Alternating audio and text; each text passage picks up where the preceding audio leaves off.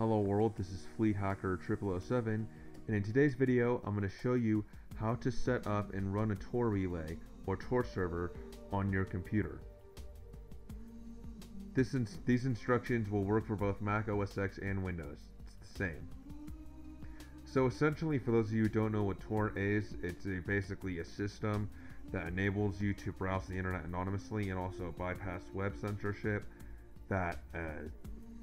And it does this by sort of pinging you around your server information around through different proxy servers that are located in different parts of the world. And in today's video, I'm going to show you how to set up and use one of those servers. And once again, these instructions will work on both Mac OS X and Windows computers. So what you're going to want to do is go to your web browser, and if you're on a Mac, download Vidalia from this link right here, which will be in the description. And then if you're on a Windows, you just want to paste this link in, and then once you press enter, the download will automatically start. So again, this link will be in the description. So once it's downloaded, you just want to run the installer, and then you want to install all the components, all this Vidalia and TOR. But I've already installed it, so I don't need to install it again. But just run the installer and then make sure you're installing all the components. So once you've installed it, you just want to open Vidalia and you'll get this window here. Now, if it might say it's connecting to the TOR network, and in that case what you want to do is you want to click Stop TOR. Then you want to go and click Setup Relaying. Click on Advanced, and then right here, make sure it's checked to use a TCP connection. And then here's the kicker.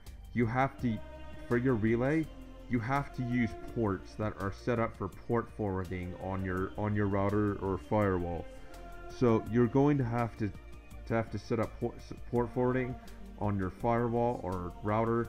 Then whatever ports you set up, those are the ports you're going to have to use for your relay. So once you put in a port that you've set up for port forwarding right here in this field, you just want to go and click sharing. And there's three types of relays that you can run. You can run a non-exit relay, in which case you'll be either the first or the second relay that TOR users connect to. You can run traffic for the TOR network, or in which case you'll be an exit relay. And in this case, you might want to be a bit careful, because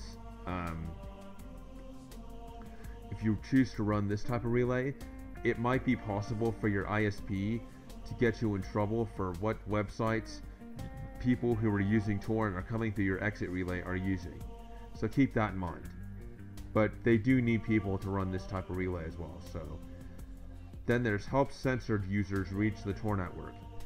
And essentially what this one will do is it will start you up as a hidden TOR server, also known as a bridge.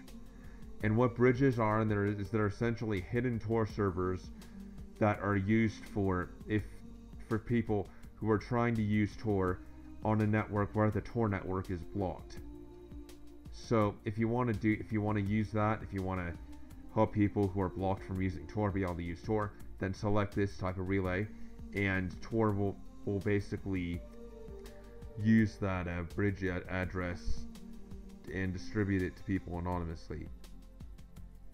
So make sure you have this one checked if you choose this one.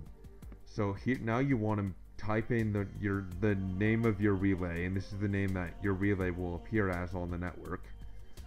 Then if you want to, you don't have to, but you can type in an email address, and what this email address is used for is for TOR to be able to contact you if there's something not working right with your relay, or something looks strange. But you don't have to do this if you don't want to.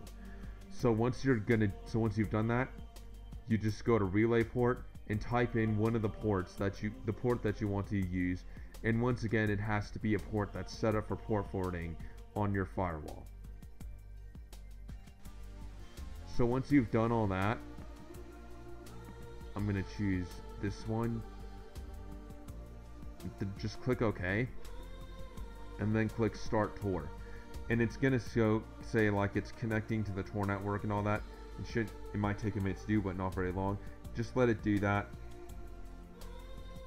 and let it work on this progress bar until it says it's connected to the Tor network.